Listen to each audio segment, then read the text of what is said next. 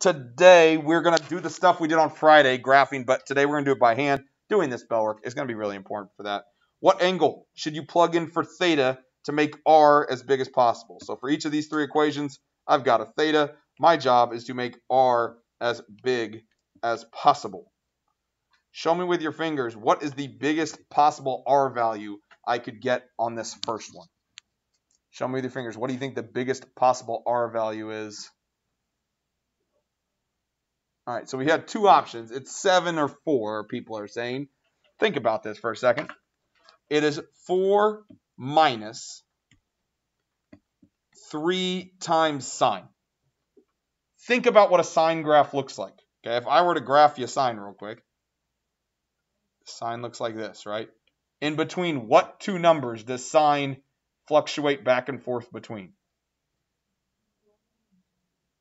-1 and +1, right? It goes to -1. Those are your own. It's -1 and 1 and anything in between. And so that's what I'm thinking about here. What number would make this as big as possible? -1 or anything in between. What would be the best number to plug in here?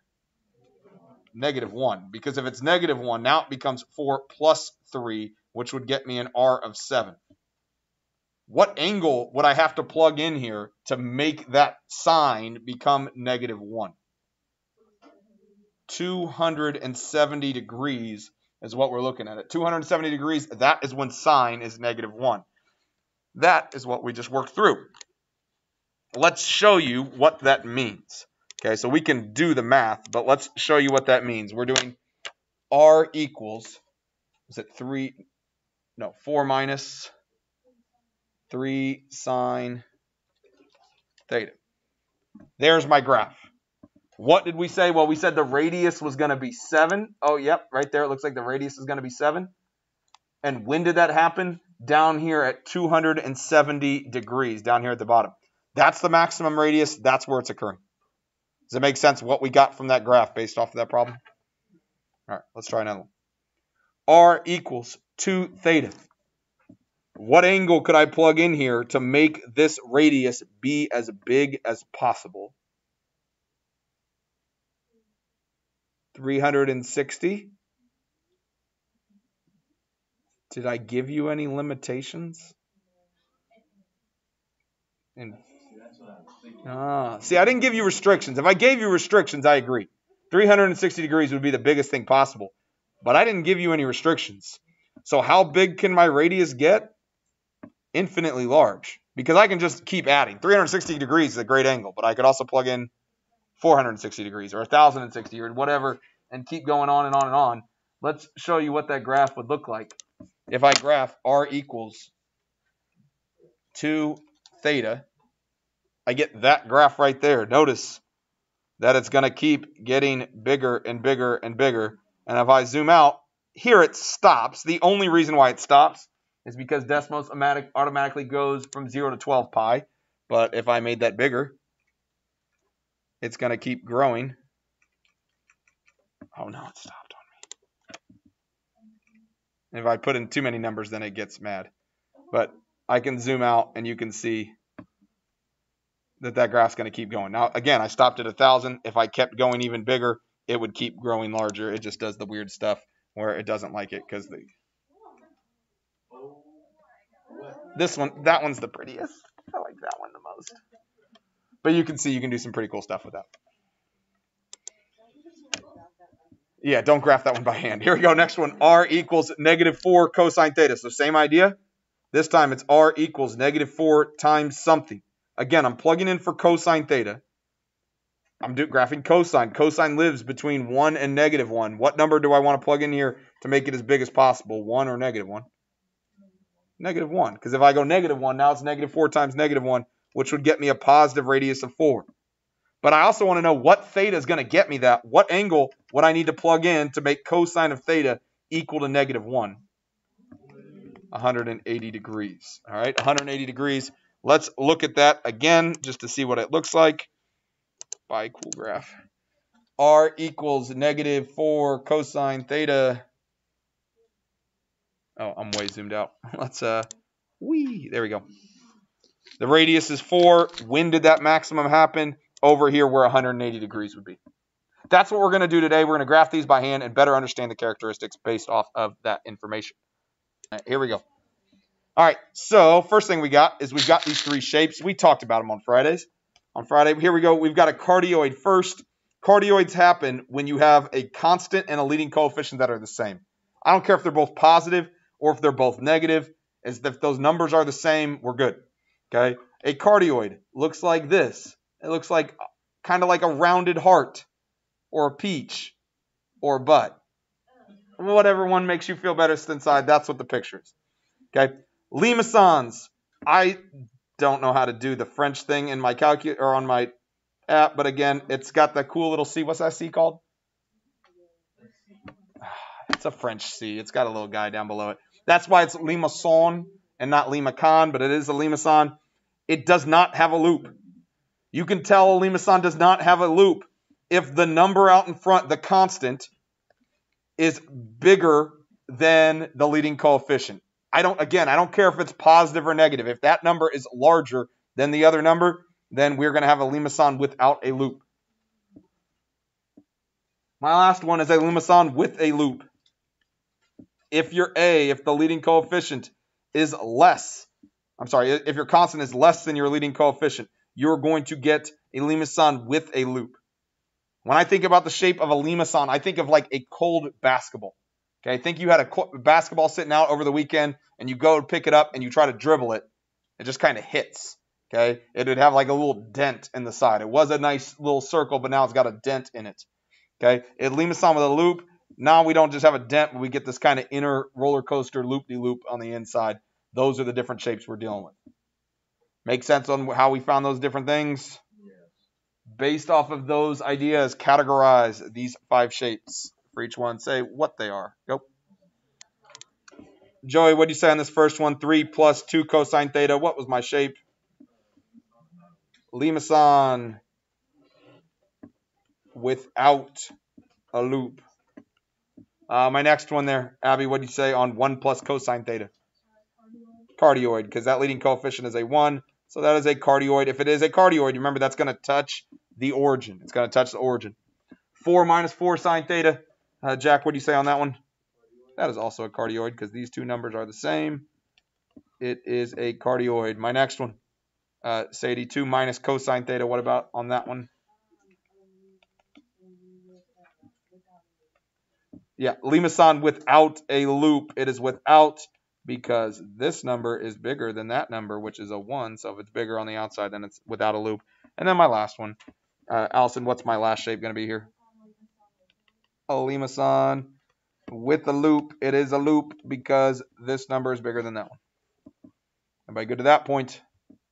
Then we're talking about symmetry, even odd functions in general. When we talk about these things, we did it a little bit on Friday, but we want to see what's going on. When you think of sine, what do you think about? Sine means what? Y over R, or just Y, even better. Sine, when I'm thinking sine, I'm thinking Y. So if you are dealing with a function that has sine in it, it tells you that it has y-axis symmetry. Show me with your hands, how would you fold a graph if it has y-axis symmetry? You would take it and you would fold it hot dog style. Okay? And so I'm going to draw a shape that has y-axis symmetry. So like a heart. Aww. It's a heart. Okay? You're making Valentine's Day cards soon for someone. You could graph them a sine graph on these things and it would make them a heart. Everybody good there? Next one, cosine. If we're graphing cosine, what letter are we thinking about? X. So if we're graphing cosine, we have x-axis symmetry. Show me with your hands. How would you fold a graph if it has x-axis symmetry? You would fold it down on top of it. Okay. So what is a shape or a letter, perhaps, that only has x-axis symmetry? I disagree. Oh, you're right. A C? Sure. How about the letter C? The letter C has x-axis symmetry. Would S have x-axis symmetry? No, it wouldn't match up. We heard it a couple places. How about the letter B? Yeah, you got to draw your letters right. But B, D, K, you could see some different letters that would match up and get you the right symmetry. Everybody good to that point? All right, next section. Finding maximum values. This is what we did in bell work. Okay, we just got done doing this. But we're trying to figure out what could theta be that would make this the biggest. So for example, it's 3 plus 2 times something. Cosine fluctuates back and forth between -1 and 1. That's what cosine could be. What number would I want to plug in here to make this as big as possible? Would I want to plug in 1 or -1? 1, because if I plugged in 1, I'd get 3 plus 2. That would get me a radius of 5. That's as big as I could possibly get. But the other thing I want to do is figure out at what theta am I going to get cosine to be 1. So I said cosine needs to be 1, but where on my unit circle is cosine going to get me? 1 point for me? Cosine would get you 1 at 0 degrees, okay, or 0 radians. We can go radians or degrees here pretty easily. Make sense on the first one? Yeah. Let's try one more just to make sure we got it. 2 minus something. I'm trying to plug in to something here. What number would I want to plug in for cosine of theta to make this as big as possible? 1 or -1? -1, because if I plug in -1, now it becomes r equals 2 plus 1. That would get me 3. At what theta is cosine going to get me -1? 180 degrees. That is going to get me the biggest value. Find the next two. Go. We're finding the maximum here. R equals 1 plus 3 sine theta. Morgan, what was your biggest radius that you could get here? You'd want to plug in 1, so your radius would be 4. And where, at what angle would that be true? When is sine going to get you 1? At 90 degrees. Good. My next one, 2 minus 5 sine theta. Aaron, what's the biggest radius, or what number would you want to plug in here to make this as big as possible?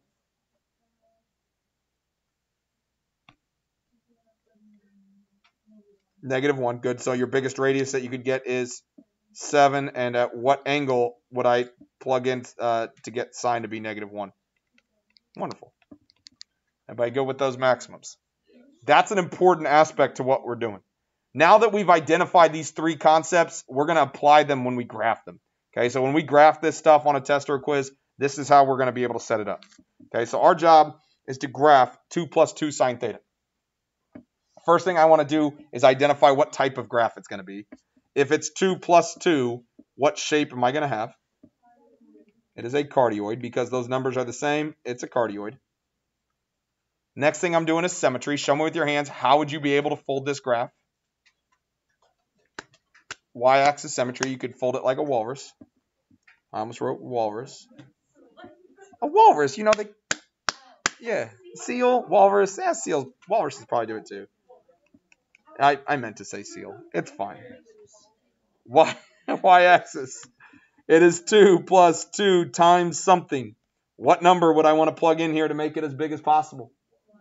1. So my biggest R is 4. What would I plug in to make sine be 1? 90 degrees. So that's a point. We're going to graph these things. We are doing them with an old-fashioned XY T-chart. Okay, it's a little bit different. It's R and theta, but we're going to do a T-chart. There's one ordered pair. 490 is an ordered pair going to be on this graph. So I'm going to go to 90 degrees. I'm going to a radius of 4. I'm going to put a dot.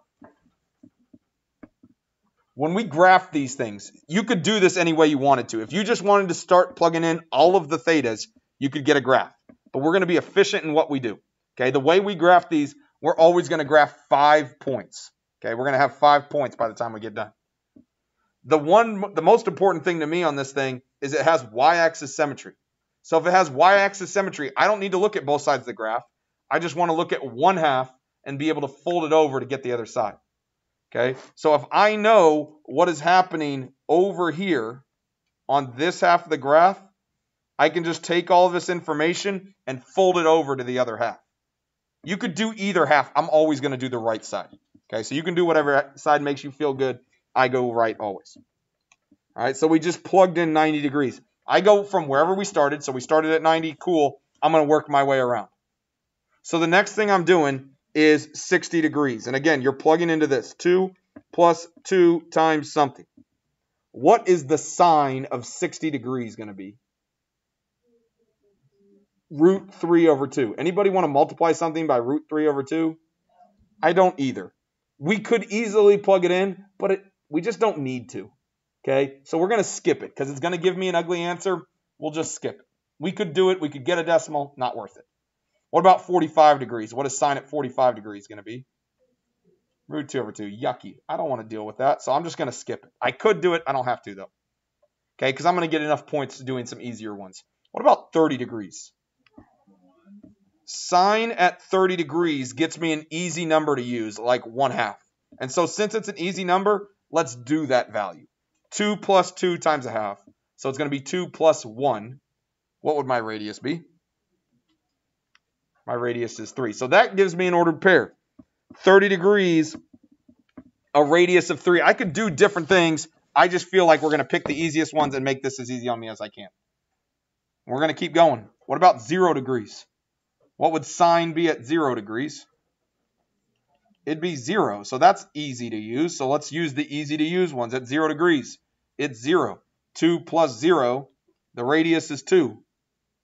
Easy to do, so I'm going to do it. I'm still working my way around. 0 was good. What about 330?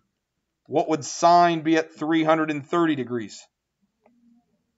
Negative 1/2. So that's not too bad. So let's do that one. Negative 1/2.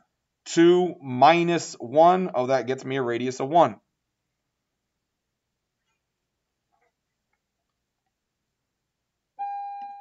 And then I'm still going. I still got to work the rest of my way around. 315. Nah, it's a radical. 330. Nah, it's a radical. But 270, not a radical. 2 plus 2. What would sine be down there at 270 degrees? Negative 1. So it's 2 minus 2. I get a radius of 0. So I can plot that 270, but it's at 0. So I'm just right back there in the middle.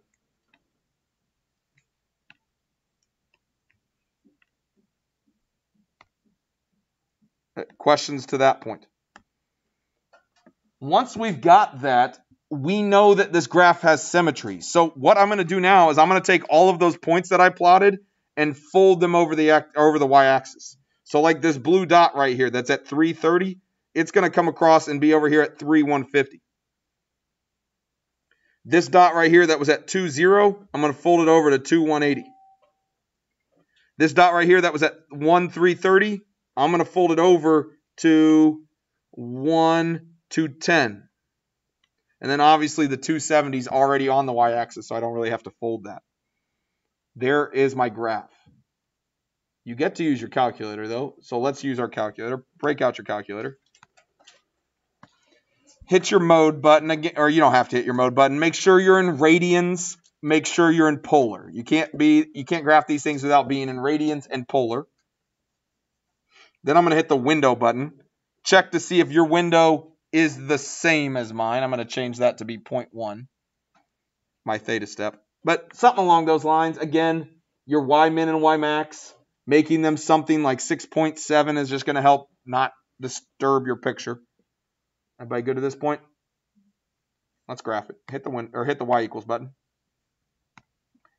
Let's graph that shape. It was 2 plus 2 sine theta. Is that correct? 2 plus 2 sine theta. We type it in. Then we're just going to hit the graph button. Boom. There is my picture. It is a cardioid. It is a heart-looking shape, just like we thought it was supposed to be. Let's go back to our picture and try to graph that the best we can. We saw it.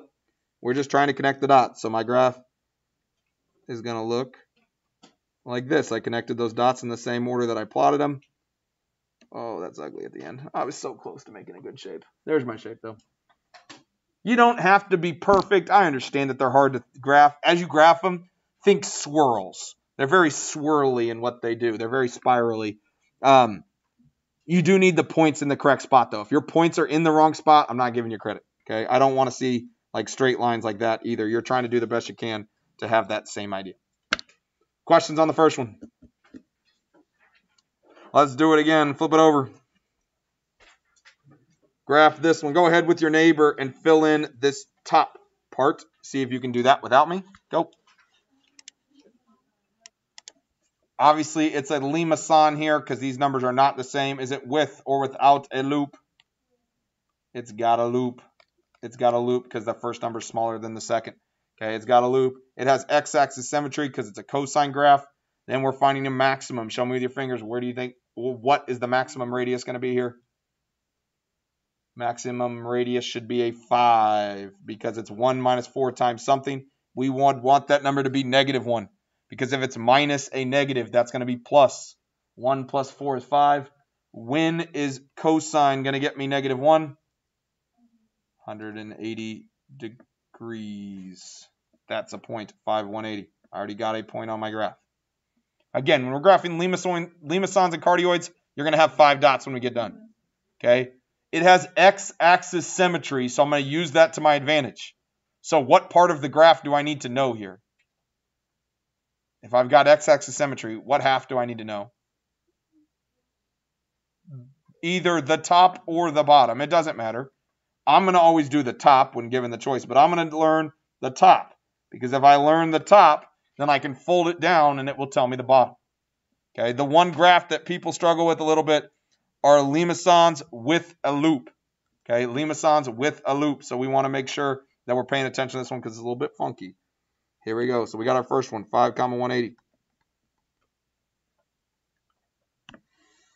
We're graphing some dots. So again, we're doing the same thing we did before. We're plugging into this equation, 1 minus 4 times something. 180, we did it. 150, do we want to do cosine at 150? Nah, it's not very fun. 135? No, it's ugly. It's got a radical. 120? Sure. Cosine at 120 would be a -1/2. So it's 1 plus a half. So it would be, I'm sorry, 1 plus half of 4, which would be 2. 1 plus 2 is 3. That is happening at 120 degrees. So there is an ordered pair. 3, 120. Put a dot.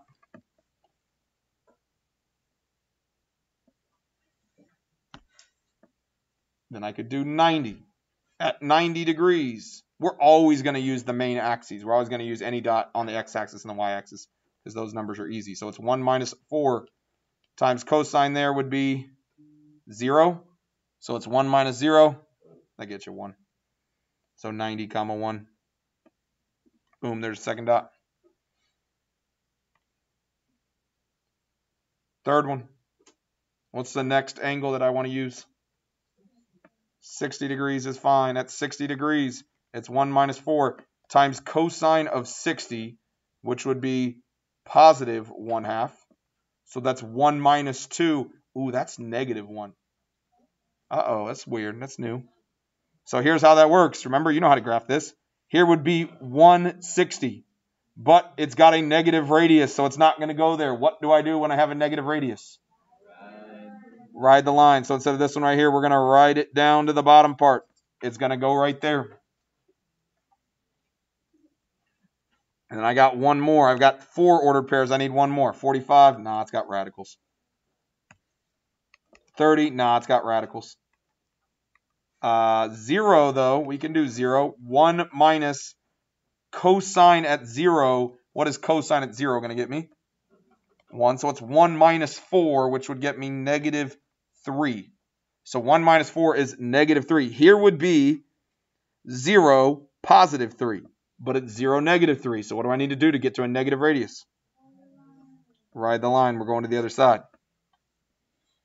It looks strange. It's going to look strange. This is why we have to use our calculator to make sure we know what's going on. We have x-axis symmetry. So the next thing I'm going to do is symmetrically align these points. I'm going to flip them over the line. It's why I do this in color, and I try to color coordinate because I think it's helpful.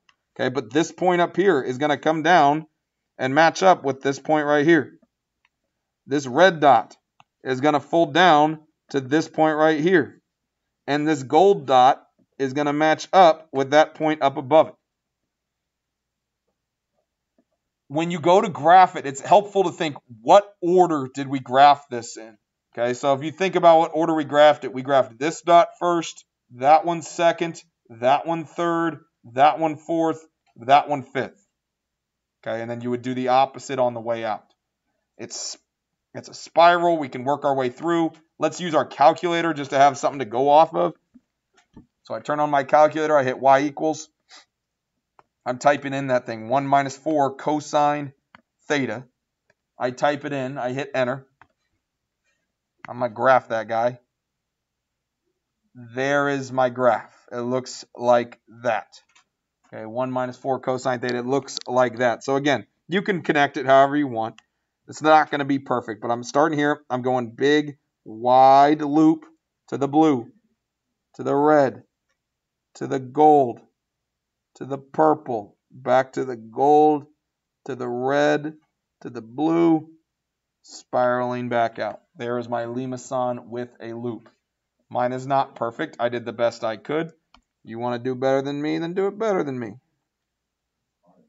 It is kind of hard. I've done it a lot, and I'm still not very good at it. But that's going to be my shape. Make it loopy. Make it have a loop in the middle. Do the best you can. If you just got to try to draw the graph based off of those points, I'm perfectly fine with that. Questions with graphing Limacons with a loop? Do the last one. Try that one with your neighbor. See what you can do without me. Go. Here we go. Let's see. We are graphing this thing. It's a Limacon without a loop because the leading coefficient is, or the constant is bigger than leading coefficient. It has x-axis symmetry. The maximum is going to be a radius of 3 because we're answering the question 2 minus what?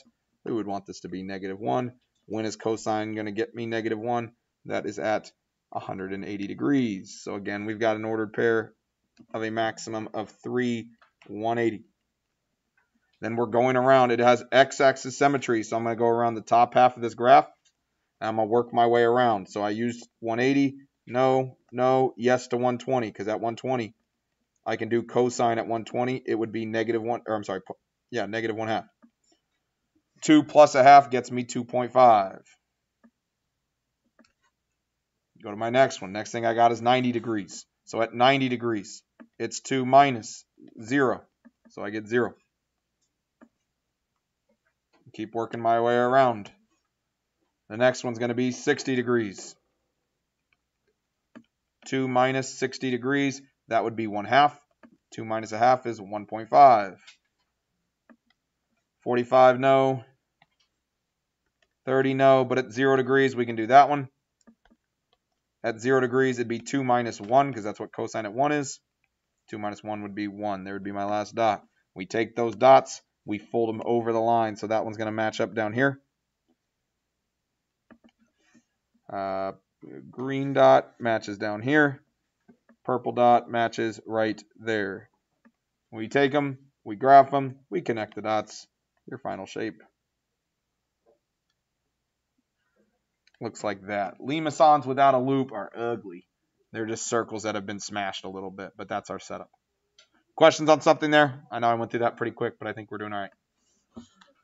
Show me 0.